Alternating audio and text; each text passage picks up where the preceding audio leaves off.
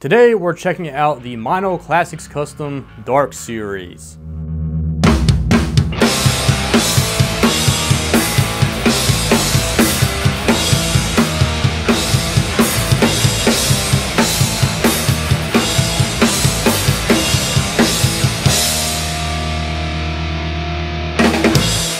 So the cymbals you just heard and are about to hear more of are the 15-inch dark hats, 18 and 19-inch dark crash, and the 20-inch dark ride.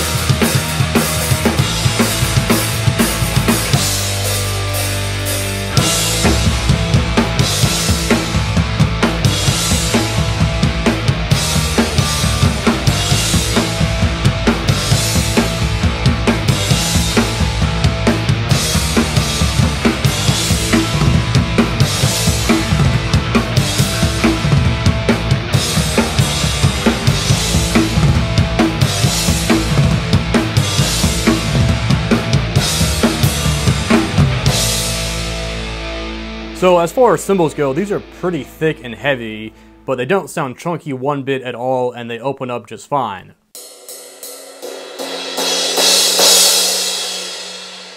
So honestly, I could see myself using one of these crashes in my setup because they're like dark and trashy, and also they're super loud. But on top of that, they just look cool with like the blackness and also like the minimal lathing pattern on them. Plus the super deep hammering marks makes them look really cool and awesome.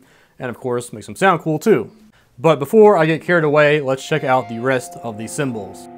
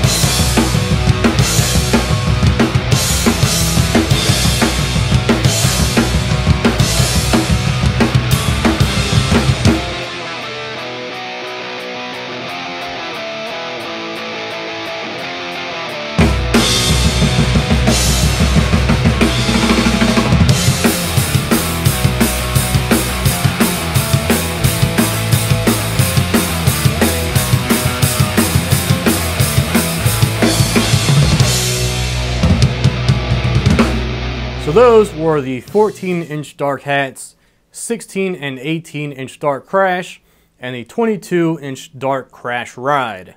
That's right, a 22-inch dark crash ride. This thing is insane. The